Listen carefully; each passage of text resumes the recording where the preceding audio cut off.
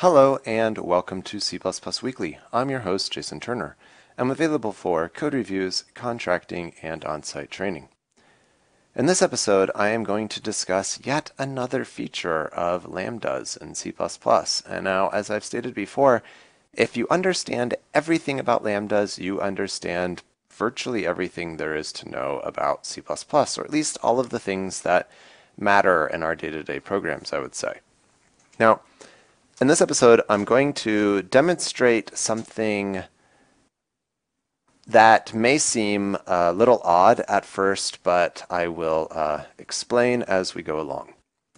Now, I'm going to create a variadic template function.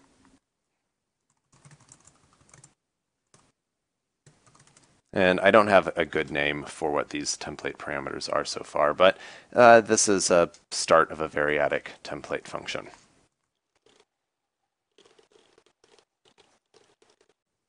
Now, I've got, say, something that's callable. Let's go ahead and add a callable here. And let's give this a smarter name now. So I want to return a new lambda that has bound these parameters to this callable thing, but hasn't actually called it yet.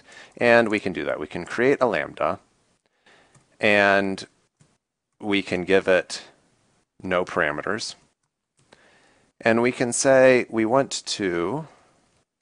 actually the callable here.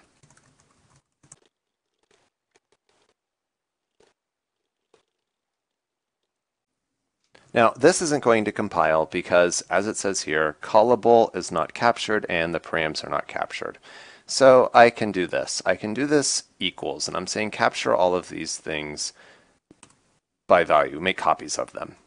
And I can demonstrate how this function might work so that this makes some sense.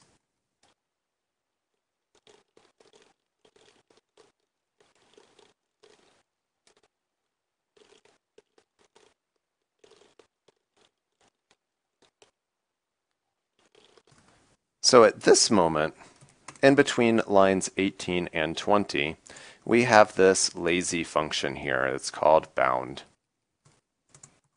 And it's not actually going to execute the summation until we call the function like this, because this is a lambda that was returned to us. So we have given it the function that we want to bind and a couple of values that we want to bind to. Now, this is a far stretch from being an implementation of standard bind or something like that, but it does give us some of the basis for how something like this might work. So if we were to only give it one parameter, then we're going to get a compile time error because too few functions were passed to it. Too few parameters were passed to the function, that is. So this works. It returns 3 as we expect. But we might be concerned about a couple of things. And that, for integers, this doesn't matter. But if this was some other type, we are taking these all by value, and then we are copying them into the lambda. So we're potentially making 2 copies of each parameter just to bind it. That's definitely not something that we would prefer to do. So we think, well, perhaps what we should do here, if we're following the rules that say that if you know that you want a copy of a thing, to take it by value and then move it into place, we're left to the question of how to move it. And we can do this. And we're taking the callable and we're moving it into our local capture. This is a generalized capture expression. This was added in C++ 14. But we don't have the params. And so how do we capture these parameters? We might want to, do something like this, but then we have an unexpanded parameter pack. And so we might try to expand it like this, but then we're going to get some other error. This isn't valid syntax here, and we just don't know what to do here to try to efficiently get these things in.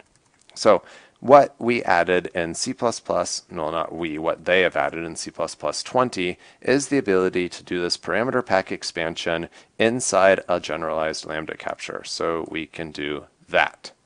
And the syntax looks a little weird, I have to fully admit. So we're doing this dot dot dot here, we're expanding the params, and this does what we expect it to do. And I still feel like personally reading this code, I'm like, is this really doing what I think that it's doing? So I can do this. I can actually rename this set of parameters, and we can see that this is now no longer compiling, and I can do this. And this is done the exact same thing. It's just not aliasing the name here or shadowing the name or however you want to call it, although neither of these things would ever actually give you a warning because we're creating these names in a completely new scope of the Lambda. So this is the feature from C++ 20 that I want to mention. It is specifically this, the ability to do parameter pack expansions inside of Lambda captures. And this is, again, just one of these little holes that is helping to make C++ 20 better, and in many ways making the language more consistent. We can do the same things more consistently and more contexts with C++ 20. I feel like that is the main thing that this language is, update to the language for C++ 20 is really giving us. So that's, like I said, probably won't come up in your day-to-day code, but I found it interesting nonetheless, and I hope you enjoyed this episode of C++ Weekly.